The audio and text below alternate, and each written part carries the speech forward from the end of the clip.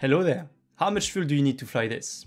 For those who don't play Planetside 2, this is a Bastion Fleet Carrier, and it is basically an aircraft carrier with rocket engines strapped onto it, so it actually flies instead of floating on water. So how much fuel does it need? Let's have a look. Fundamentally, a Bastion isn't different from a rocket. The shape is different, but it keeps itself in the air thanks to rocket engines.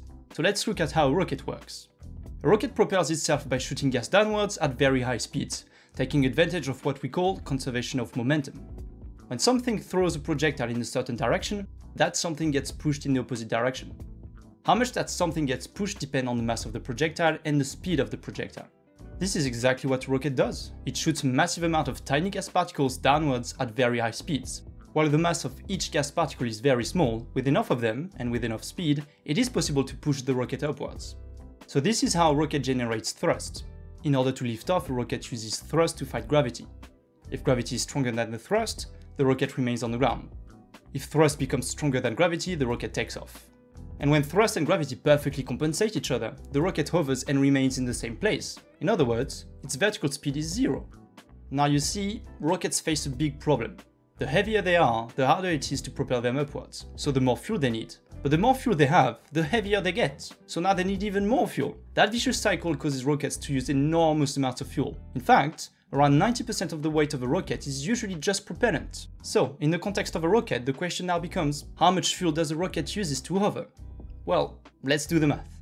We are going to start from Newton's second law that basically says the change in momentum is equal to the sum of all external forces. With a bit of rearrangement, we can change the equation into this. For this, I won't go into details in the video as this part is a bit confusing, but the derivation is in the description if you want more details. Just know that Vx represents the exhaust velocity of the engine. This now serves as the starting point to get to the formula we want. There is only a single external force acting on the rocket, that is its weight, so let's replace that part of the equation. So we take this equation and integrate it between time equals 0 and time equals t. Let's remember that the speed of the rocket is 0 since it is just hovering, and we get this. Some will recognize this is a variant of the famous rocket equation. That is because this equation is actually the rocket equation, but in the context of being in a gravitational field and no change in speed. Let's explain this equation quickly. T represents the flow of time, in other words, for how long the rocket has been hovering. A minute is the initial mass of the rocket. mt is the mass of the rocket at instant t. G is the strength of gravity. Vx is the exhaust velocity of the engine. Finally, ln is simply the logarithm function. It's basically the opposite of an exponential. What you need to take away from this is that you need exponentially more fuel as you try to hover for a longer time. Okay, we are nearly done. Let's now try to isolate the amount of fuel our rocket needs. The mass of the rocket is simply the sum of its mass of fuel and its dry mass, that is the mass without any fuel in it.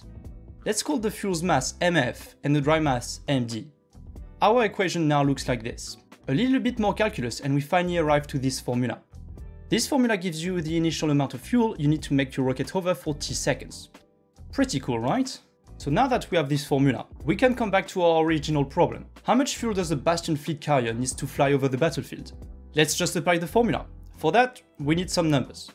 First, we will assume that the final mass of fuel after it's done hovering is 0. In other words, it uses up all of its fuel before leaving. For the dry mass of the Bastion, I tried to get it from a solid source, but surprisingly, I didn't get an answer.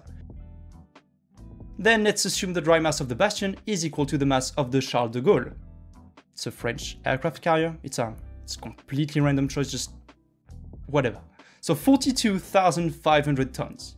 In the game, the Bastion can hover for 1 hour at most, so that is our target time. Finally, we need to come up with the exhaust velocity of its engines. Currently, the best rocket engines we can build have an exhaust velocity of about 4.5 km per second. Let's plug these numbers and the formula into Wolfram Alpha. We get that the Bastion needs a starting amount of fuel of 110 million metric tons. That is a lot. Turns out, you need a lot of fuel to maintain an aircraft carrier in the air. Who would have thought? But you know what? Planetside 2 is a science fiction game. The Bastion surely uses futuristic technology. Can we change some numbers to take that into account? Well, actually, yes. We can look at the exhaust velocity of the engines.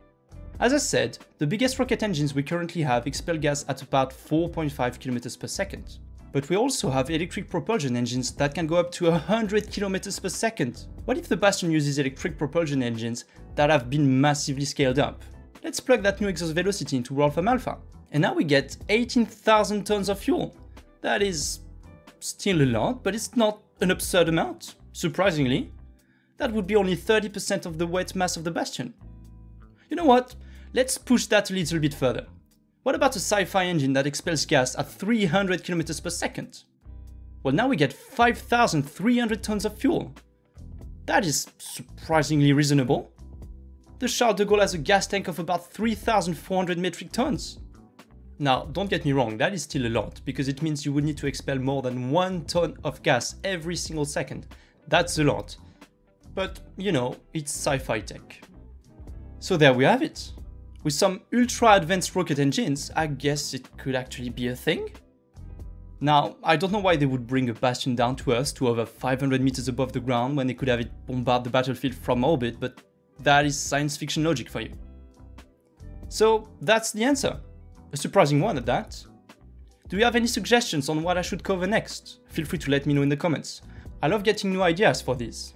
If you enjoyed the video, feel free to subscribe, I will do more of this. You can also leave a like. Thank you for watching.